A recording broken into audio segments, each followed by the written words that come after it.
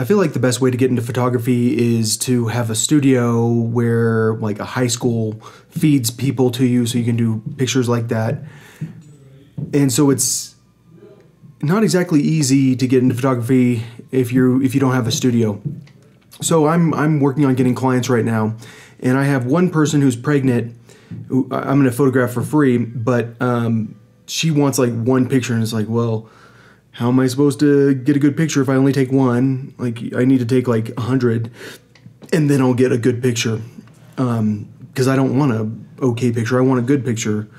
And then now I have this guy who he says he's a nudist. Well, he says he's a free spirit, and I'm like, all right, that's cool. It's like, because the pregnant person said she's shy, like she's afraid of pictures. I was like, well, okay, well, we'll figure out how to get a picture. And then, but this guy is like, well, I'm not shy. And I'm like, well, that's a good thing, because he sounds like he's the right size, and he sounds like he's fit and stuff like that. So it works great. And he's like, well, I want pictures of me in the shower. I'm like, okay, well, we can do that, but we got to have him in the studio. We got to have him like portrait style photos too. Which makes me so when a person says they want pictures in the shower, it makes me start thinking that they want to have sex with me. And the big issue is that I live in my parents' house, but that's not the issue. It's that I'm not planning on I'm not going to have sex with them. But the other issue is that I live in my parents' house, and I'm doing nude pictures. It's one thing if I'm doing nude pictures of women that are art pictures in my parents' house, but then gay nude pictures, it's like asking to get kicked out of my house. Because you have to understand, like, when I became an ordained minister, my parents got pissed because I'm not a Christian, and you can't be a minister that marries people. You have to be a Christian. And so I live in a very, very conservative house.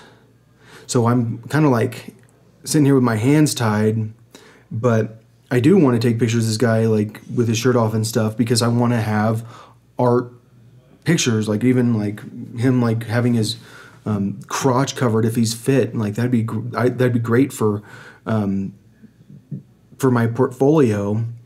But then like I'm worried that I could end up in a situation where I get kicked out of my house because of it. But and also I don't have a gun anymore. So, but that's not the issue. Like I will fight someone unless they have a gun. But there's no way someone's gonna rape me. But still, it'd be nice to be able to have a gun if you're like in a situation like that where you're photographing someone naked. But still, I don't know. You don't ever realize that photographers, or until you're a photographer, you don't realize that if you're a kind of an attractive photographer, you have to worry about people trying to have sex with you so much, specifically gay men. But I don't know. Who knows what's going to happen? I'm still trying to get my portrait style studio set up. So life is hard.